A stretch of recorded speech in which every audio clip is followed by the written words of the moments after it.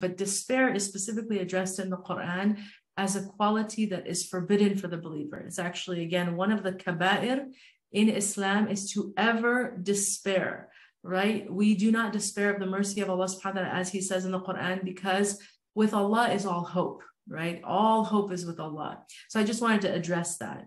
But in terms of what happens when you feel like you're going through a great trial and tribulation, but you're just not moved in the direction of turning to Allah, and maybe that just feels ineffective.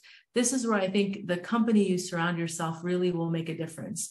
Because if you're immobilized by something in your life, which often happens, grief, tragedy strikes, something happens, sometimes we get immobilized. But when you learn what Sabr and Jameel is, it is specifically described as at the strike of a calamity, you turn to Allah, having, this sense of calm that everything will be taken care of.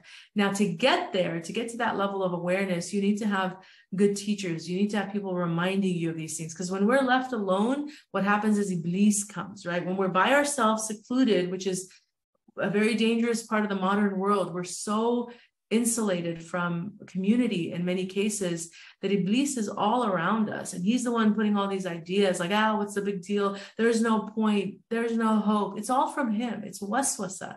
To combat that, you need good company, you need good teachers, you need good reminders.